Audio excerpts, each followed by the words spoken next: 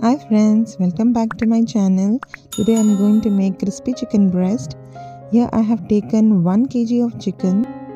One breast I have cut into 2 thin slices, or you can pound also to make it much juicier and softer.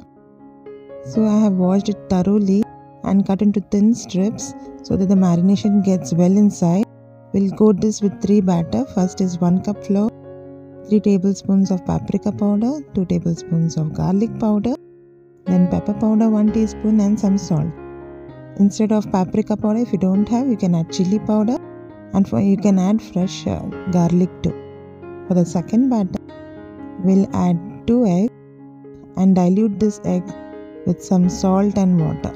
We want a thinner egg so that it gets well coated, the chicken breast gets well coated, so we are making it thinner. Then third one is 1 cup of bread crumbs with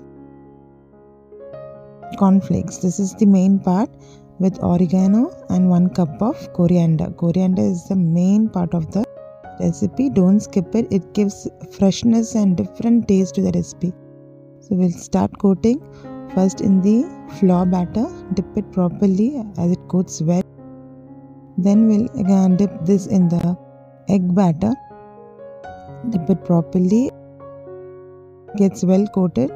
Then last and finally in the cornflakes batter. Breadcrumbs and cornflakes. See how beautifully it has stuck. The coriander has stuck to the breast.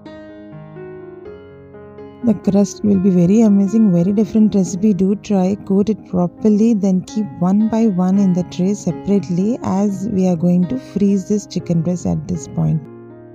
I'm making in a bulk quantity so that I can freeze and make whenever my kids ask for the snacks, after school snacks, or for the lunch box also you can take and you can make it. So I am making it for the whole week and I'll freeze this. Separately have to freeze. Next day, see this, I have frozen chicken breast. I am removing it separately one by one.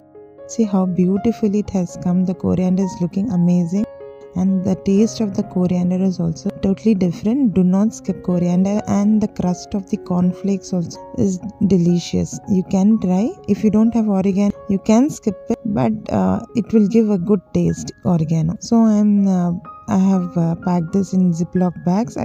2 pouches. I got 2 pouches. So you can freeze this and you can keep for 1 month. I'll show you how to bake one breast piece in the air fryer. I am keeping in air fryer. I'll spray some oil and bake this at 180 for 20 minutes. Flip both the sides for 10 minutes. That's it.